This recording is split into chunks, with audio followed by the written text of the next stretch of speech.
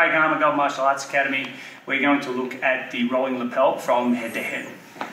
Okay, so Mike could have shot really poorly, and we might have ended up in this position, but I think we might set it up from close guard.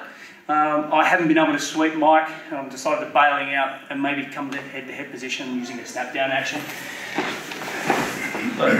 So in close guard, I've got the lapel, so this is what we're going to use. I'm going to come out and base out from here. Now we're ending up in the head-to-head position. So I've got a nice, good, strong grip on that lapel. Now we're going to shuck him forward and down. And now as I come up, I'm going to lasso and get my chest against Mike's back of his neck and upper back here. So that way he can't posture back up. We maintain the position. I'm going to cup the elbow and bring it around with my hand. Pull. As I do that, I want to lace the hand behind Mike's back of his neck with the palm, reverse palm with the back of the palm position.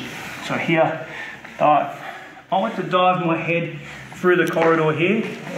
Imagine it's going as far as to Mike's other knee. So as you do, I'll pull that forward. So as I pull, I'm loading Mike on my hip. My hands now on my thigh. Using the same 3-finger manipulation on the lapel, I'm going to drive my hips forward using a bridge and pull the lapel. And nice good finish.